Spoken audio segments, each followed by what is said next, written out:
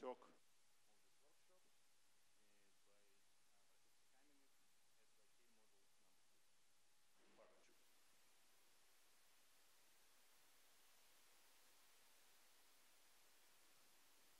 All right. Can you hear me? Cool. OK, so I'll give a second class on this fancy or funny Sachdev-Ye-Kitaev model or models. Now, let me very briefly remind you what I said last time, and then I'll ask you if there are any questions about it. So the model, at least in its simplest incarnation, is 4 fermions. Again, they can be Majorana's or complex fermions. That doesn't matter too much. And there is a matrix element with 4 indices here, and they, just out of desperation, assume that it's completely random. Namely, its average is 0, and then second moment is given by this scale j. And as I tried to argue last time, a good idea is to scale it with number of fermions to the 3rd power. So number of fermions is here. Then what we showed, that's a pretty simple algebra, that you can encode partition function or any correlation functions of this model in this type of a field theory, and this field theory will depend on 2 matrix fields. One plays the role of a green function, and the second plays the role of a self-energy. And then the capital N, number of fermions, appears solely in this place. Namely, it plays the role of inverse Planck constant, which means that n to infinity limit is relatively simple. It is a classical limit of this field theory, which is given by extrema equations for our action in terms of 2 fields. And these equations immediately can be read out to look like this, which is a Dyson equation with a particular form of the self-energy. So what this system of equation does, it sums up all diagrams like this, and the claim is that in n to infinity limit, that's an exact procedure. Okay? Now, these equations are still not completely simple, but of course much simpler than initial theory. So something can be done, and the first thing to pay attention is that if we bravely put time derivative to 0, then equations become solvable, or almost exactly solvable.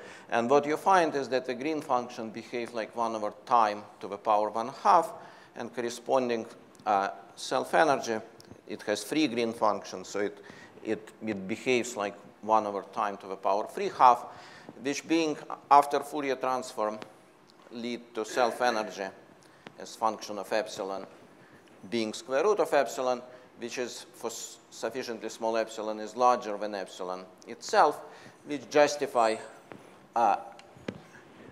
these assumptions which we did to begin with out of the blue. And with these assumptions, what you find is that your green function as function of energy behaves like 1 over square root of epsilon, and that's the sort of first basic fact about the model. That at certain energy scales, your green function behaves not as a Fermi liquid one, but in a completely different fashion, right? So now I will start sort of from here and go on, but first let me see if there are any questions or suggestions. All right. So first of all, already on this level, you can start playing games, and you can invent slightly more complicated models, and using these very facts, obtain some not completely trivial results. So one example which I like sort of most is given here. So this is a paper from a year ago. I don't know, I took it from an archive, but it's probably published already, by Leon Ballins and his collaborators. So what they did, they took this SYK model, but now they put it in a d-dimensional array of dots. So you imagine that you have an array of dots, and each dot is represented by this SYK model. Okay? So on each dot, you have precisely what we have been discussing here. They use complex fermions because they want particle conservation to discuss electron transport. And then what they add is a hopping from one dot, x and x prime labeled dots. Okay? So they add a weak hopping, so t is supposed to be also random and in some sense small. And then what they discuss, let's say, electrical conductivity of such array. And what they find is that in a very wide range of temperatures, electrical resistivity behave like temperature, which sort of you can start speculating that it looks very suspiciously similar to high TC superconductivity and other strongly correlated materials. Now, all what goes into this result is essentially this green function, nothing else. So essentially all what they do, they calculate conductivity, which is given by Kubo formula. So there is this diagram. In each vertex of this diagram, you have your hopping t. If you wish, this is a velocity of your electrons. And then you substitute two green functions from here, rather. And you have to be careful about which one, retarded, advanced, Keldysh, so standard technology, basically everything is completely standard. And you got that conductivity behave like 1 over temperature. And frequency independent and behave like 1 over temperature. From here, you immediately conclude that resistivity behaves like temperature. And since then, many other people played with games and slightly different versions of the model, but it's usually everything rotates around this observation. Okay? All right. So now I want to go slightly further than that and basically tell you that this is a good answer, but it's only good in a certain range of energies. And you have to be careful about n to infinity limit versus temperature versus energy. And so there are many more subtleties. Now, if you just calculate this green function numerically, yes, so that's a numerical calculation. It's quite easy. So once you have your Hamiltonian written as a big matrix 2 to the power n over 2 times 2 to the power n over 2, you can numerically diagonalize it. I think this is done for n equal 34. And then you can calculate your green function of time. That will be sum of all eigenstates, many body eigenstates of your Hamiltonian, ground state chi I n square e to the minus en tau. Right? So that's a Lemon representation for your green function in terms of exact eigenstates and exact energies of your model. So that's not a very difficult calculation. So what you see is green function is function of time. And what you see that if time is not very long, it approaches this black asymptotic line. It's a logarithmic plot. And the slope of this black line is precisely minus 1/2. So what we find is this result. right? But now if time is a little bit longer, and you see that the characteristic time is of order 10, maybe 20, and I will argue that it's of order of n, actually, then the slope changes, and it approaches a quite different slope, which I will argue is actually 3/2 and not 1/2. Okay? So the low energy physics, long time physics of the model is also very interesting, but it's quite different from the naive mean field classical prediction. Okay? So that's the first thing which I want to tell you.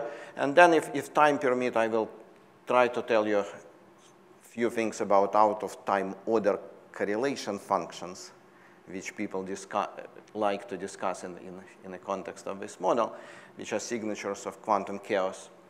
And maybe I'll tell you a few words about black holes, but I don't know too much about it.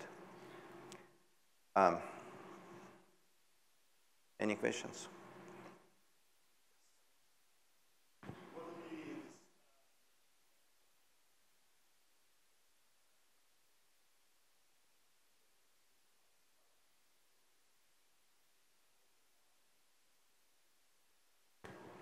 Well, it will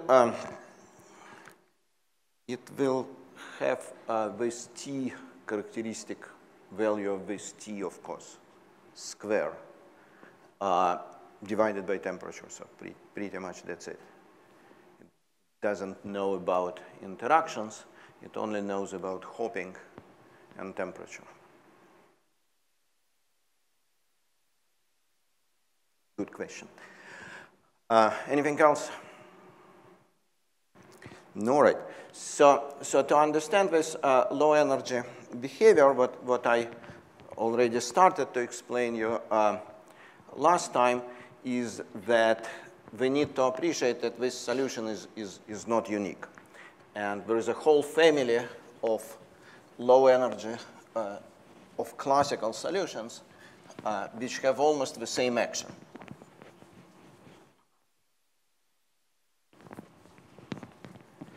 And this idea goes by the name of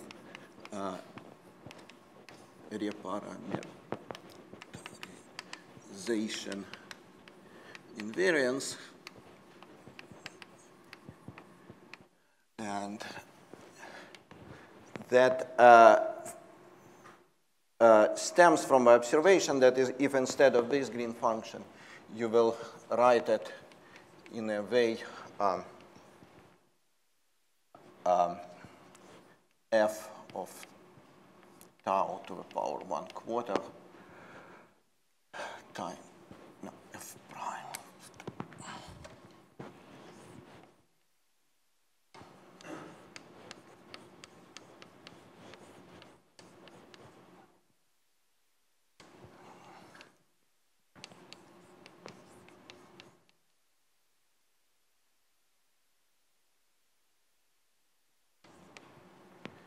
So basically, if we go from tau to some other function, f of tau, so tau goes from 0 to beta, and f of tau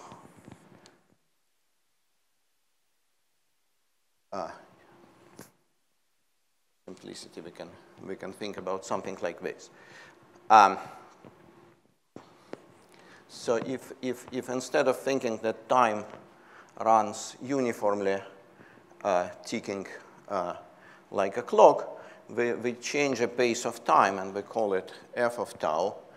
And we try our green function in the form of this, and corresponding nz's for self-energy.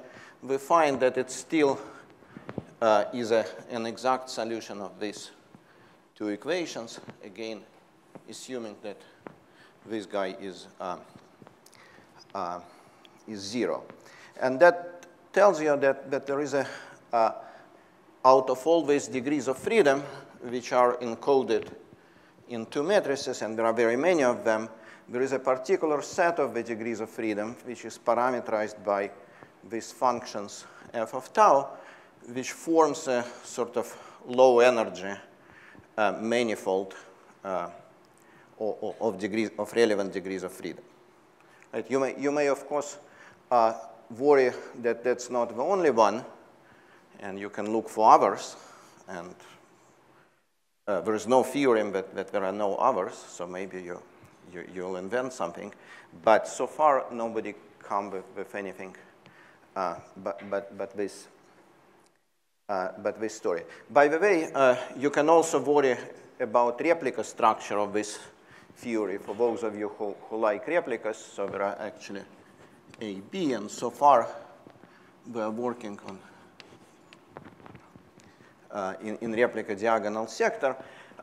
So you can ask question, what if I have a replica off diagonal, or maybe replica symmetry breaking, and some exotic things like that. And indeed, some people discuss it. My personal view is that in this very model, there is no any replica symmetry breaking, and I even have some numerical evidence for this. But if you make this, you change this model slightly, you deform it, then most probably you will start having some issues with replica symmetry breaking. So life may be much more interesting than what I'm telling you now, but I can only tell you that much in 2 classes. So let's proceed with replica diagonal and with this set of degrees of freedom. So as we argued last time, the actual manifold of these degrees of freedom is diffeomorphism of unit circle on itself slash SL2R, which actually states that a group of Möbius transformation leaves these green functions completely invariant. Okay? All right. So the next step is to say, okay, we want to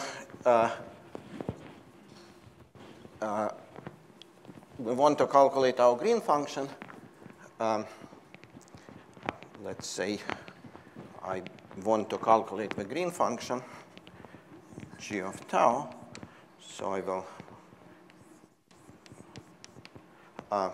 perform this averaging. But instead of integrating over all possible matrices G and sigma, I will only integrate over matrices which are parameterized by the set of functions f. Okay, so then I need to substitute these guys into my action and calculate what's the action in terms of reparametrization function f. Okay. Now, what we already said, that the moment you put d tau to be 0, the action is none. It's a solution of the saddle point equations. So I change f, and the action doesn't change. It's a completely zero mode of my action, provided I forget about this d tau. Right? So therefore, I have to keep this d tau. So I have to recall what's my action.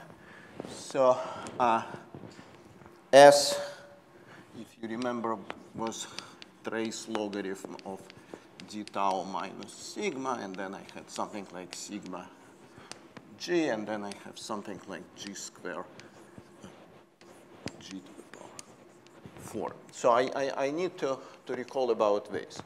But I will think that this is small, because I want to be at small energies. So I will expand in powers of d tau. So you will get something like trace of d tau g, d tau g plus 1/2 in the second order perturbation theory, and then something beyond it. So this is the most interesting term. You can easily calculate it. So it's in principle it's non-local. It has 2 green functions, and it's parameterized by this function f. So I just use this green function into here. So it will give me some non-local functional, which I don't want bother you with. If you somehow, yeah, what should I say?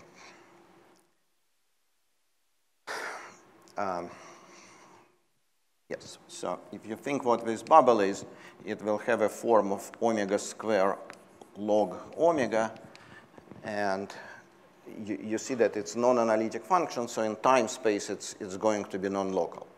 But if you're brave and you say that logarithm is probably not a function, I will somehow introduce some regularization of my logarithm, then omega square is already an analytic function, so the thing become local in time, and then what you find is that your action looks like, under this assumption, you find that your action looks like integral from 0 to beta d tau, and then there is a funny construction. I want to tell you a little bit more about it.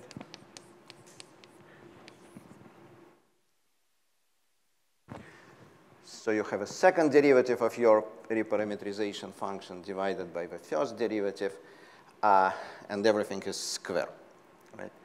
So luckily, this business was picked up by people who do black holes, and for people who do black holes, apparently this is a bread and butter thing, and they know it as a Schwarzian derivative. So there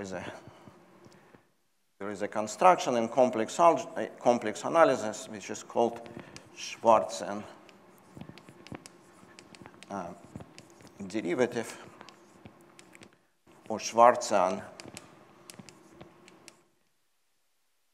So notation is S f of complex number z, and this thing is f double prime over f prime of z prime minus 1/2 f double prime f prime square. Another notation for this thing is f z.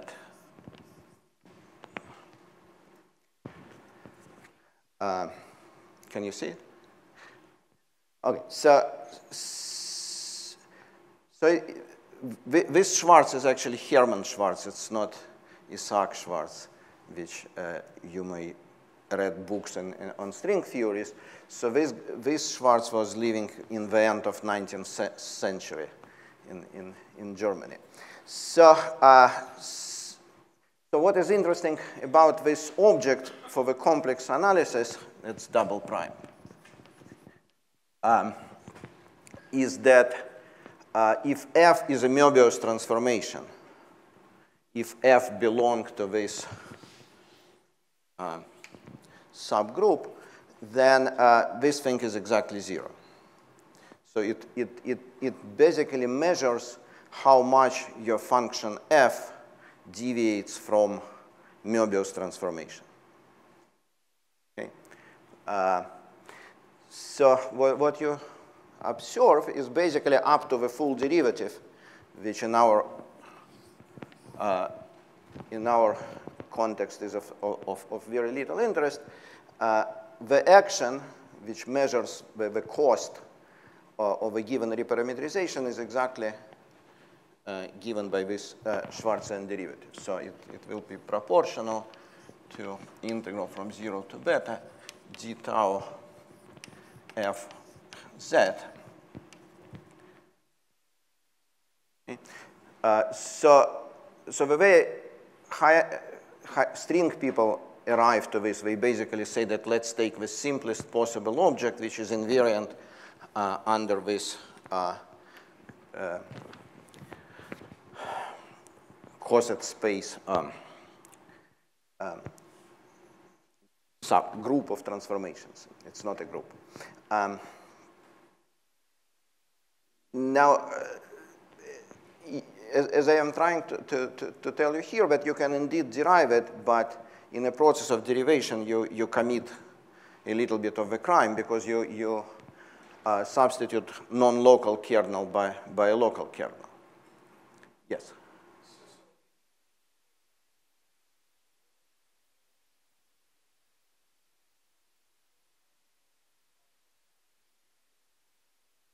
Sure, yes. So that's the simplest one, right? Like, that's a good question. I think no, and you will sort of see why in a sec. But it's a usual logic that you take, the most relevant from a renormalization group point of view invariant object, and higher power of it are probably irrelevant, and they are irrelevant. But that's of course a valid concern. All right. Okay. So let me go on.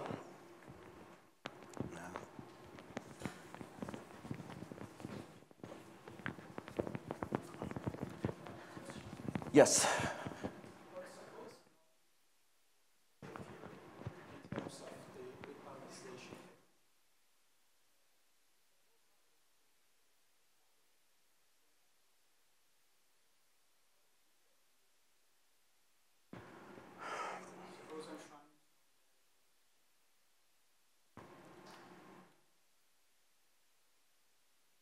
Well, the honest answer is that I don't know. I have some thoughts about it, but we can talk, but it will take me too far away. Yes, but by the way, that's precisely the moment when black hole people start to be interested, because black holes in 2 dimensions are known to be characterized by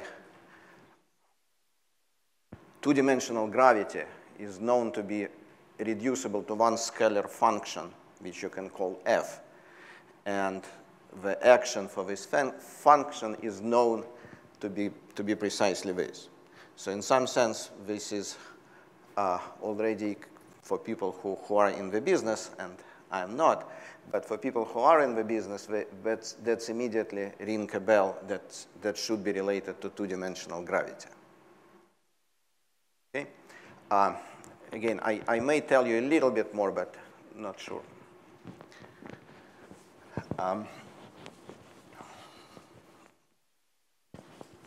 Okay, so now this thing looks mysterious, but in fact, it's actually very simple. So what you notice that your function f better be monotonic, because otherwise our time will go back and forth. That's probably not good. So if this is a monotonic function, then what we understand is that f prime is larger than 0. And since it's larger than 0, let me just say that f prime of tau is e to the some other function. I can always do it. Okay. Now, in terms of this phi, the action appears to be completely non-mysterious. It's just phi dot of tau square. So the simplest possible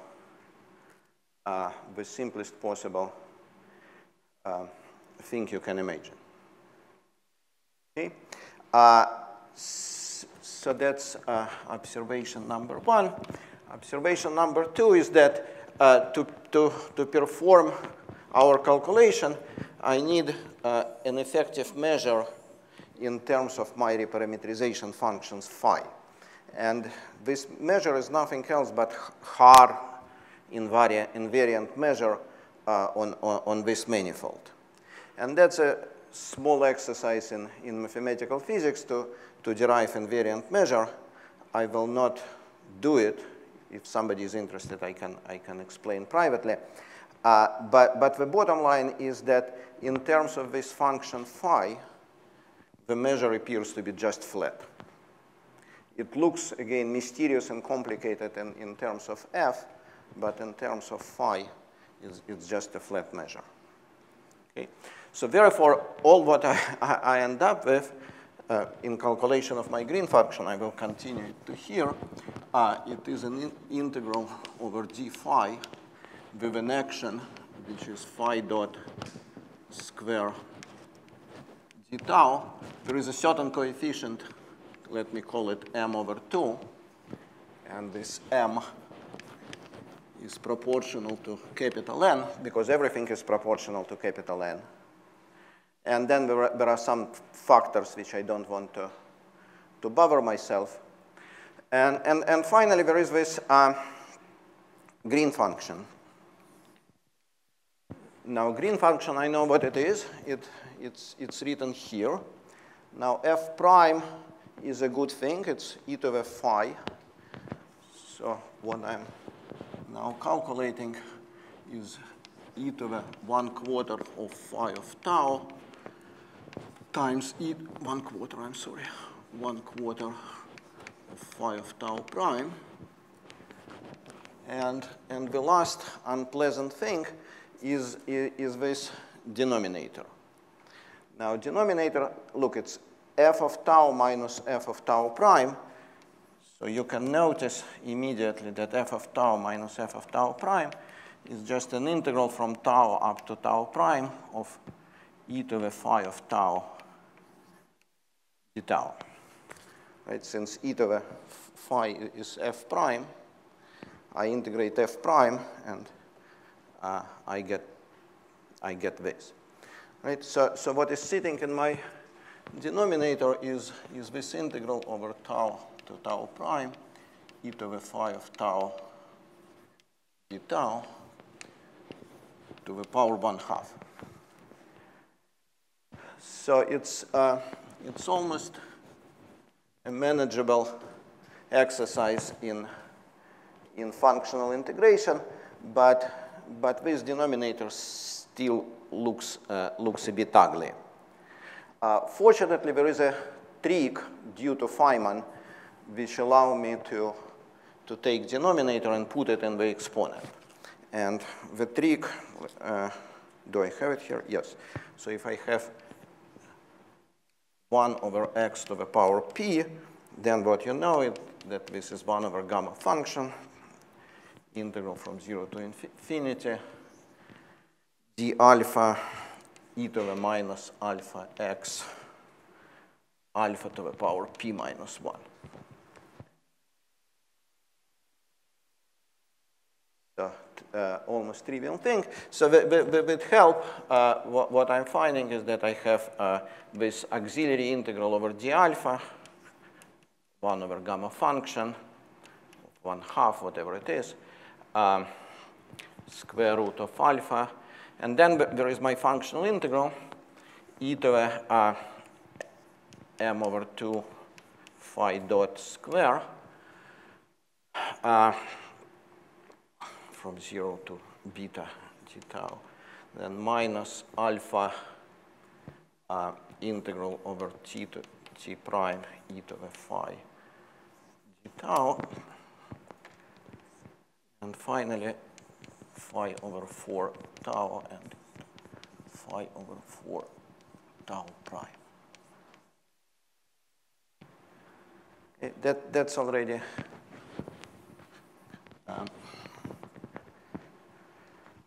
completely familiar thing. Now look what I get.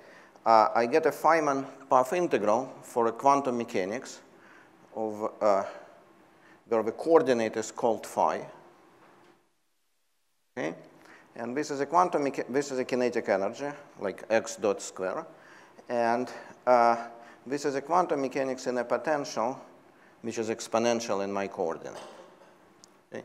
Now there is a slight caveat here, is that this potential is switched on at time tau and switched off at time tau prime, so it exists only finite amount of time, and then it's not there before and after. And what I need to calculate is a correlation function of this exponent with coefficient 1/4 of my coordinate at 2 moments of time. And these 2 moments are exactly the moments where my potential is switched on and off. Right? So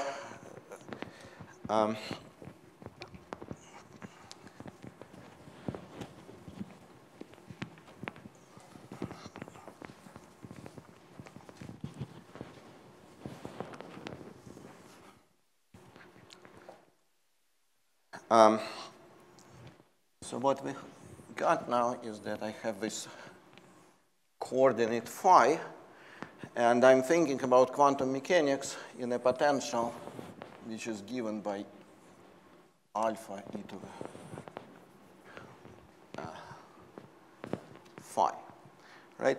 So we actually know pretty much everything about this quantum mechanics. It even has a special name. It's called Liouvillean quantum mechanics.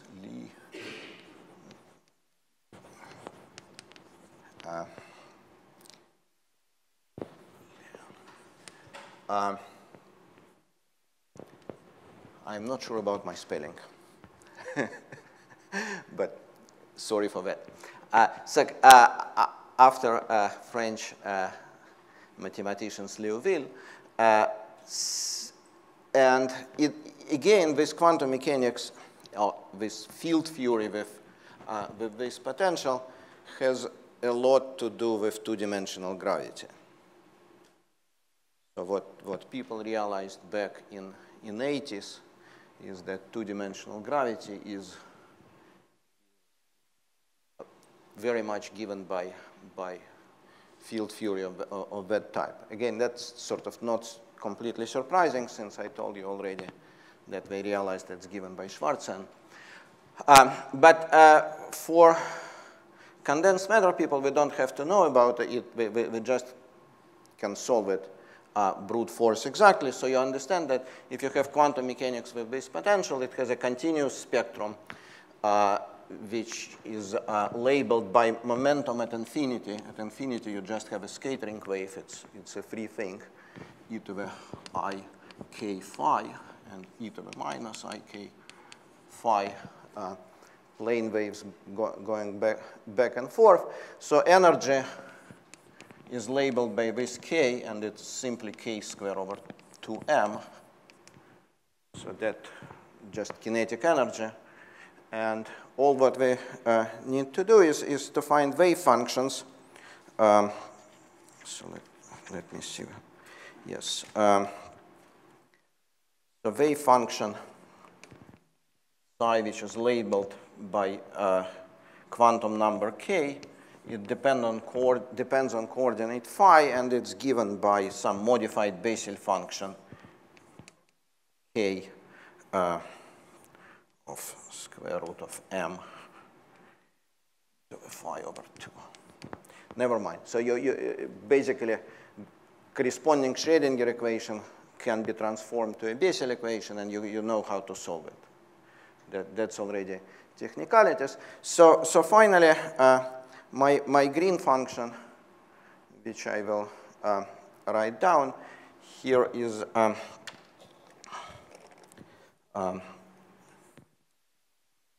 will be given by the integral over all quantum numbers, so sum over all quantum numbers. Then I will need 0 e to the phi over 4 k matrix element and e to the minus ek tau. Okay, so that all you can do, because you know pretty much everything. So let me just write one next step, because it will allow me to discuss one more thing.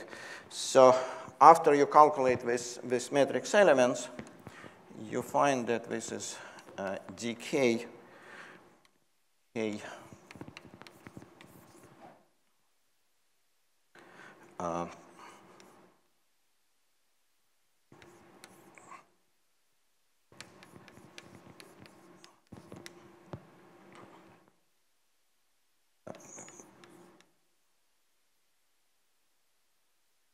done.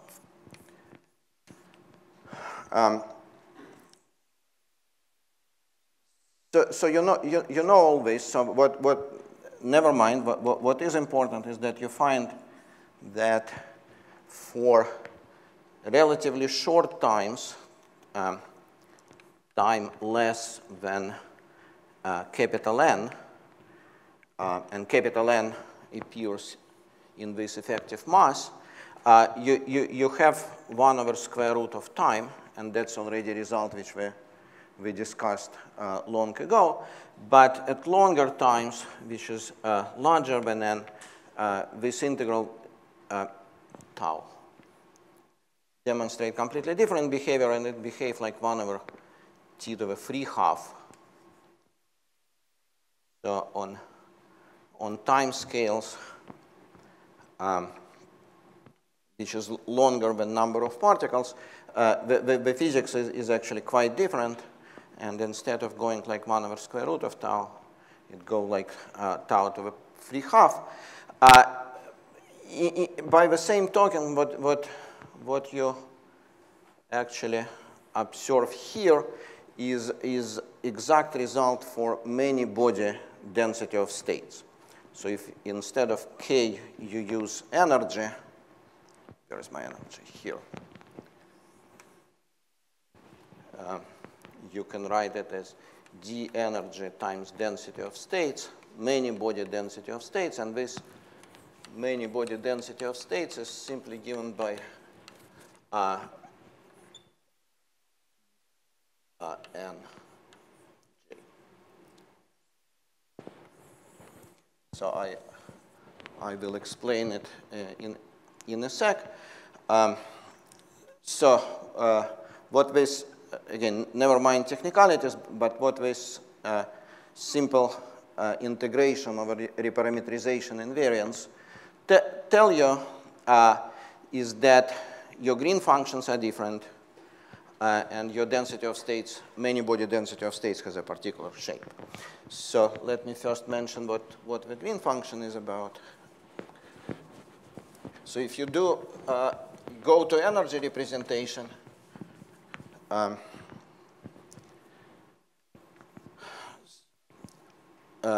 so this one is already familiar, 1 over square root of epsilon. So this one you do Fourier transform, and it goes like square root of epsilon.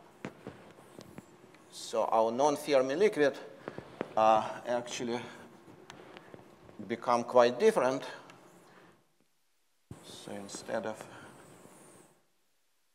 1 over square root of epsilon, which was used by this paper, which I just showed you, you find that at the scale j over capital N,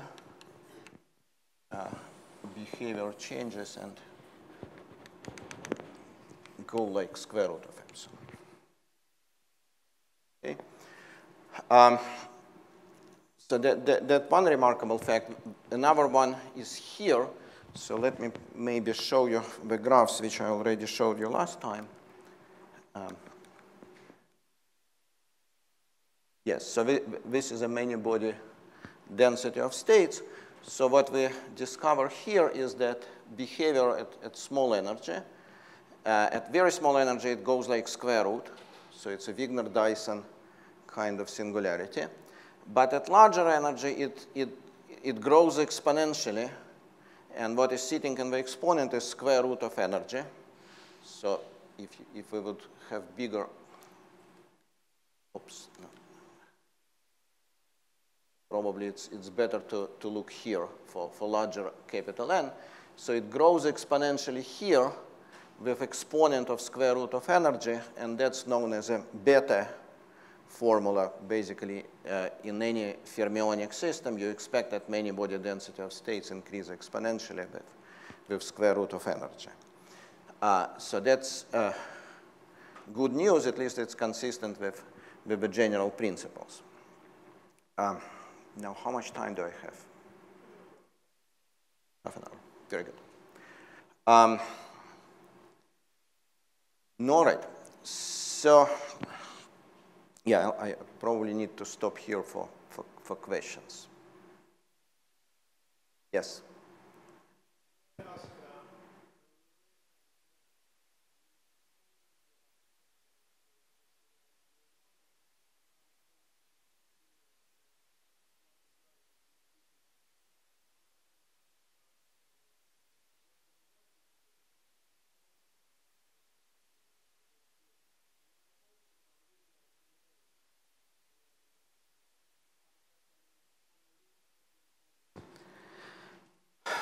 Well, I would call them inspirational as opposed to analytical.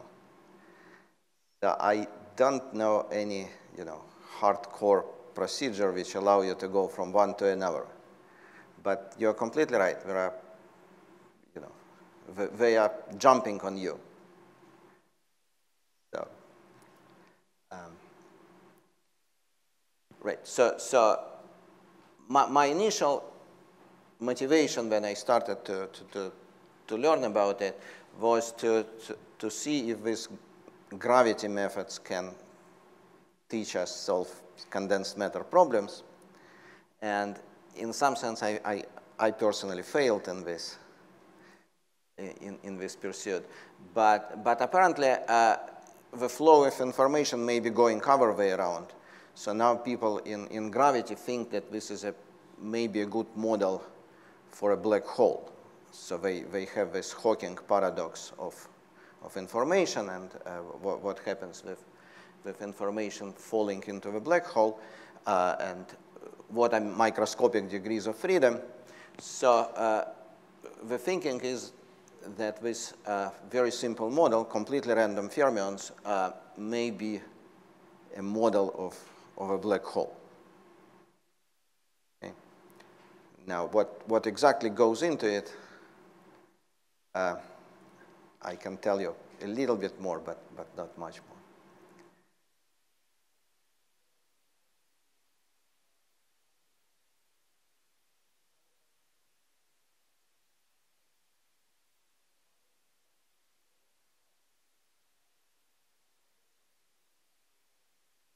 No, look, be careful. So this thing precisely coming from the time derivative. So if you completely ignore time derivative here, then the action is zero. It's completely flat.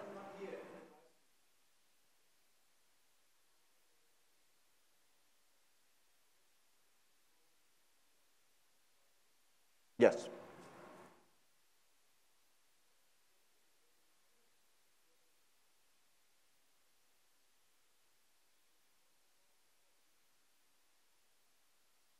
Well, okay, good. So let me try to say it in a slightly different way. So there is this symmetry which I already erased. Now our mean field solution, classical solution, breaks this symmetry. Out of all possible expression, it chooses one in which is this, right? So this is if you wish, a spontaneous symmetry breaking. Okay. Now, since you have spontaneous symmetry breaking, you have Goldstone manifold, and this diffeomorphism of S1 divided by /SL2R is a Goldstone manifold. Okay. So now you have to be careful, and you have to think whether Goldstone fluctuations restore the symmetry or does not. Okay? Now, time derivative d tau plays a role of sort of magnetic field. Okay? So if d tau is big, if energy is big,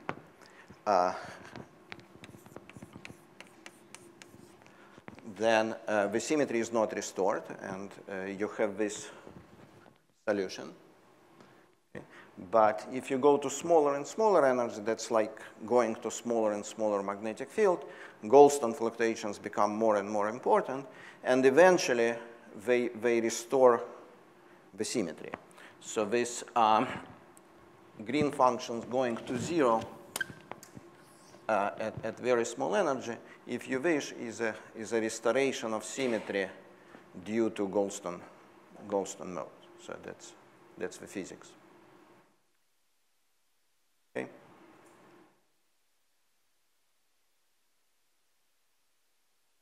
All right. So let me tell you a little bit more about another interesting object which people like to discuss in the context of SYK, and it goes by the name of out-of-time order correlation function. out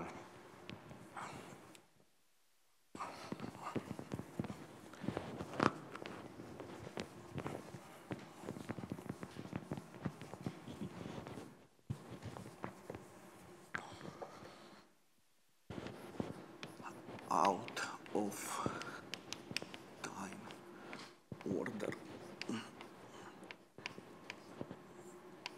correlation functions or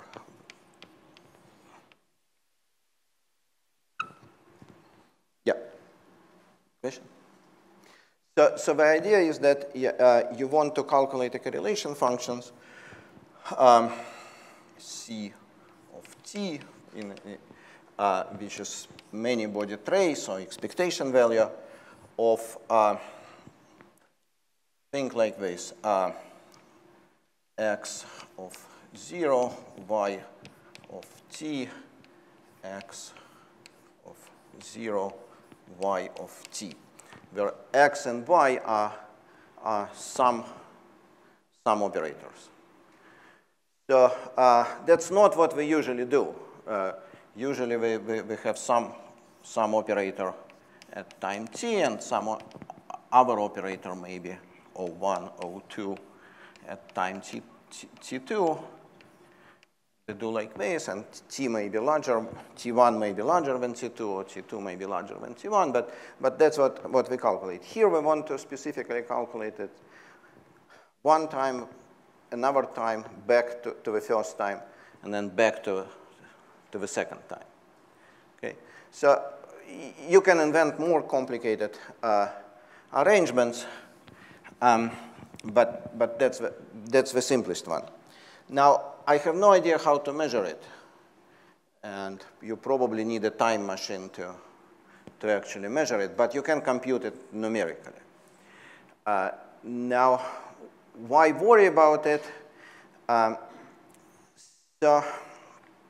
So the motivation came, at least what is quoted, from Larkin and Ovchinnikov in '67.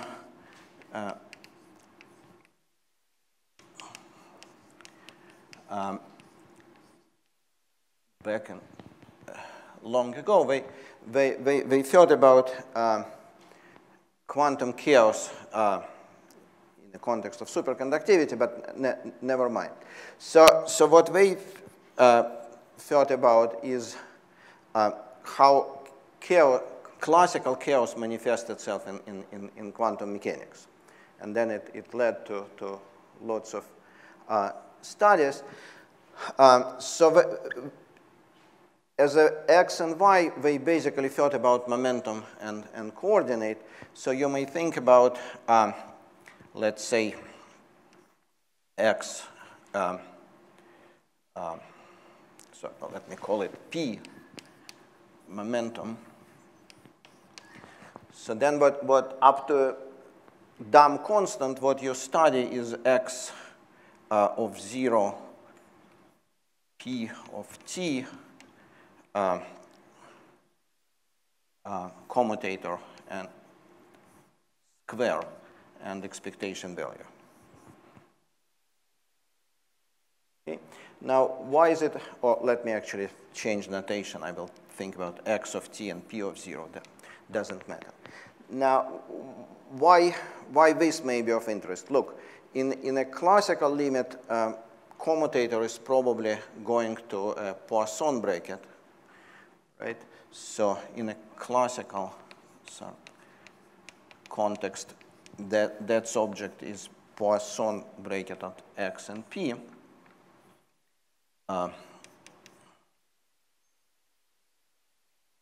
Square. So this one will be, so it's easy to calculate Poisson bracket according to textbook rule. So this will be dx of t over dx of 0 square and in some sense average. Now, if you have a quantum chaos, then you have a sort of idea that trajectories which start, so x of 0, so this is x, this is time. So if x of 0 was very small, then with the time, these trajectories going to deviate from each other, probably exponential. So this thing will go like plus lambda t, where lambda is a Lyapunov exponent.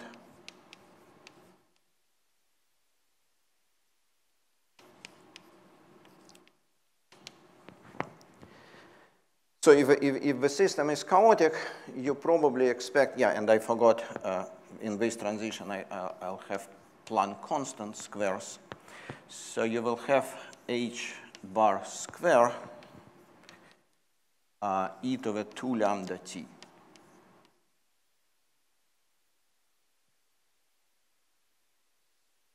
Again, provided the corresponding classical system is chaotic.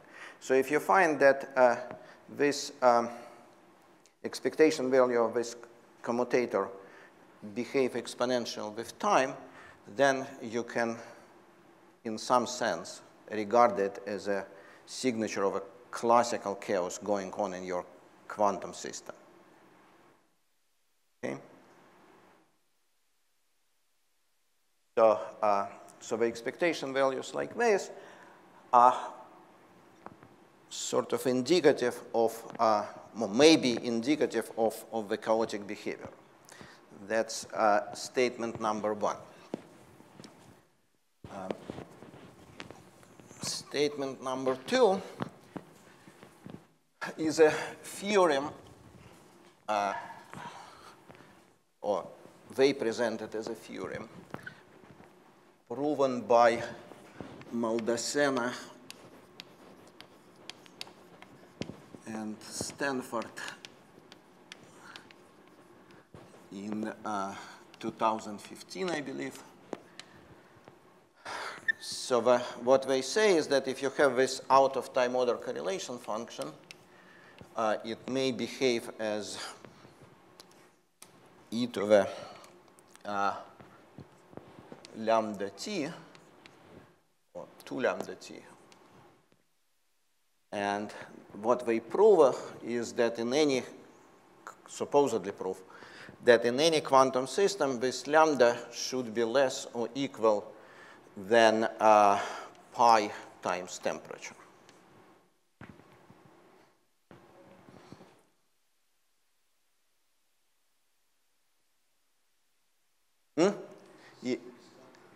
Yeah, I'll come to this in a sec. Question? We actually have 2 time scales. One is 1 over j. Yes. Then this time. Well, look, so far I'm not telling you anything about SYK model, although I will in a sec. I'm trying to talk generalities, so hold your question for a few minutes. Yes, Jane.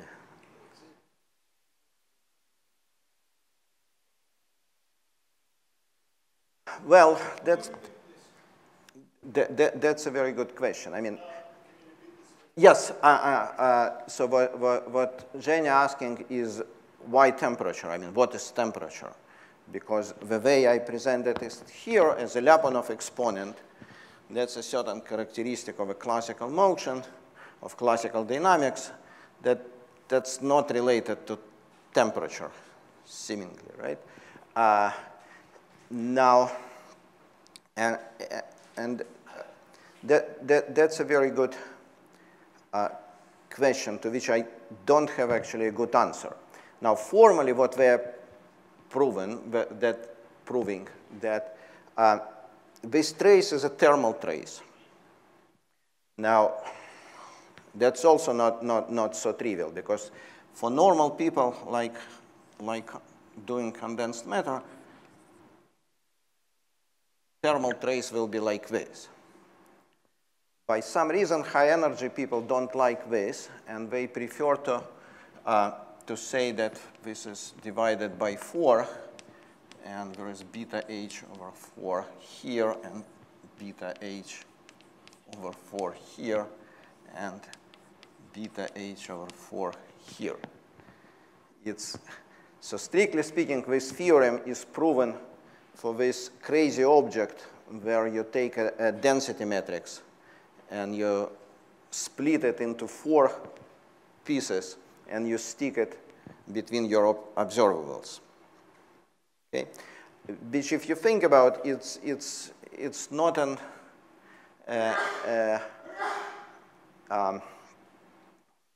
it's not an innocent procedure, because look, imagine that you have a very small temperature, let's say 0 temperature. Then what it tells you that initial and final state should be ground state. But intermediate states here, if I introduce, resolution of unity, maybe any excited state, right? So as a virtual processes, I can probe any excited states. If I stick this beta h in the middle, and let's say again temperature is 0, that will limit all intermediate states to be also ground state, or close to the ground state. Okay? So if you have this slightly crazy definition, or maybe not even slightly, then at 0 temperature, it basically does not evolve at all. So the entire evolution of this particular object is due to the fact that you allow some temperature window. Okay? So precise relation between what we discuss and what I sort of mentioned in the beginning is not clear to me. Yes?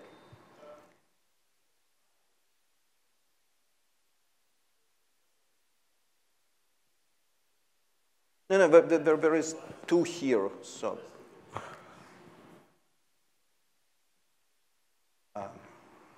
No, it looks like smallest bosonic Matsubara.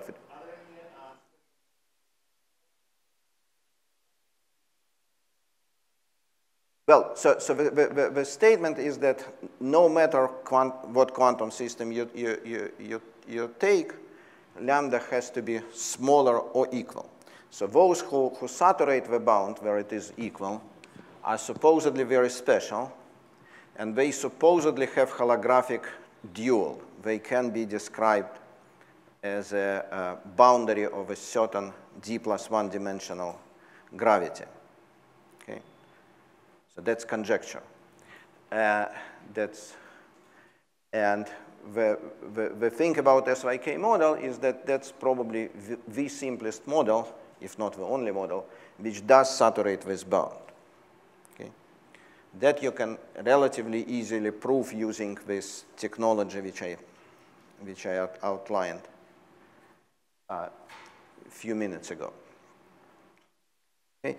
Now, so since I was already asked how the different energy scales show up, let me just tell you what it is for SYK model without any calculation.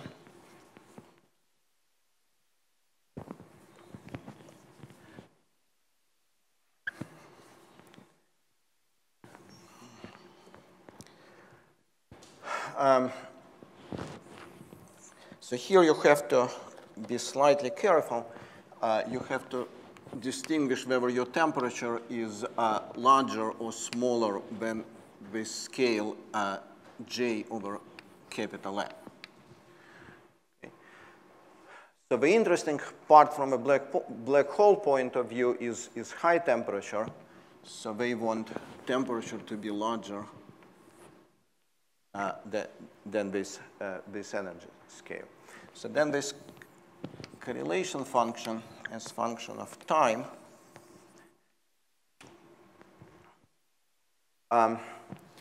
it starts from some constant. If you properly normalize it, is 1, and then it's exponentially deviating from 1. So this is this exponential behavior, which goes like 1 over capital N E 1 minus 1 over capital N e to the power 2 pi temperature tau. So that proceeds up to time which you can call Ehrenfest time.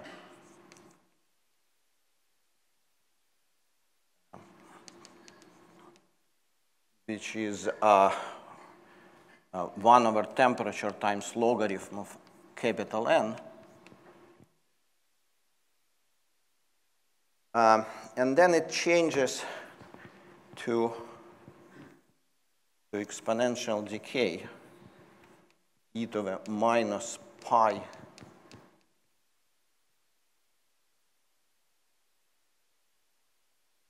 and then at times which is larger than this time proportional to capital N, which I told you about half an hour ago, it changes to power law, and then it go like 1 over, I think, tau to the power 6. Never mind. So signature of quantum chaos is here in a short time limit.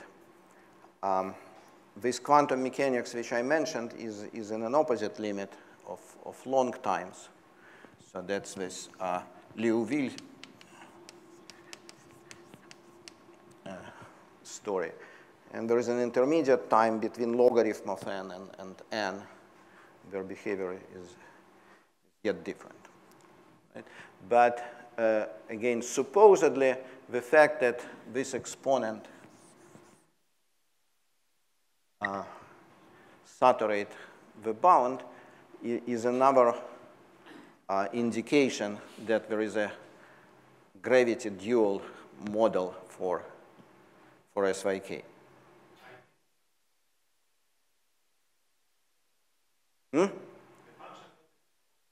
Well, what is growing is deviation from.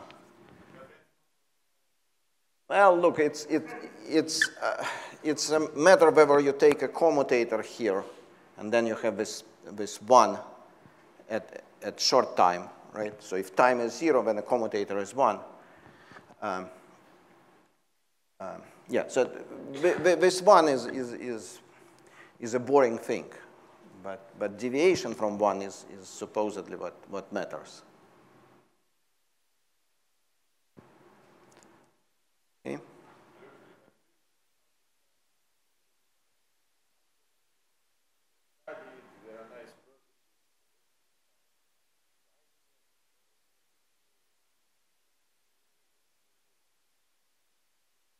Well, it's a good question. So possible answer that it doesn't, because it's unmeasurable thing. There are statements in the literature that it measures entanglement propagation, whatever it means. Which can't be measured either, right? But some people like to discuss entanglement and propagation of entanglement. So another popular word which comes in this respect is a butterfly. So supposedly this thing measures a butterfly effect, which is, but some time ago, butterfly, wings of a butterfly did some perturbation, and with the time going, this perturbation multiplied exponentially, and our universe now is completely different. So you can discuss this thing. So I'm so far in zero-dimensional system, but you can discuss this object in a finite-dimensional system. And an interesting thing about it is that even if you take completely, disordered diffusive system, where heat, charge, and everything else propagate diffusively with some diffusive coefficients, then this guy will propagate still ballistically with some non-trivial velocity called butterfly velocity, whatever it means. And supposedly it tells you how quantum entanglement is destroyed or spread. Somehow it measures outliers, the fastest, the particles which manage to propagate without any scattering.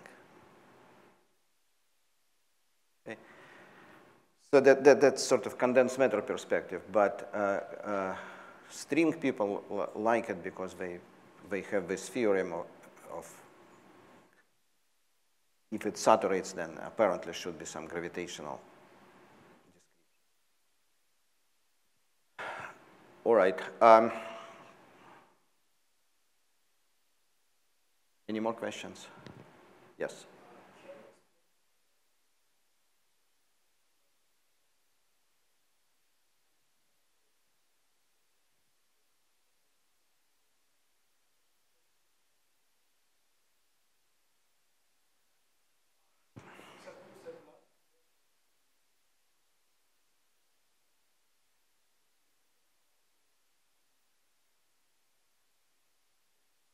Well, again, maybe nothing, right? So maybe it has no relation. But the hope is that since we anyway don't know what are degrees of freedom inside of the black holes, maybe modeling them as a fermions with random interaction does a great job.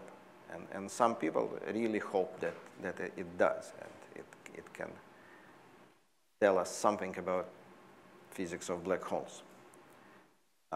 But you better talk to somebody else about it. All right, I'll probably finish here and not go any further. So, yeah, sure.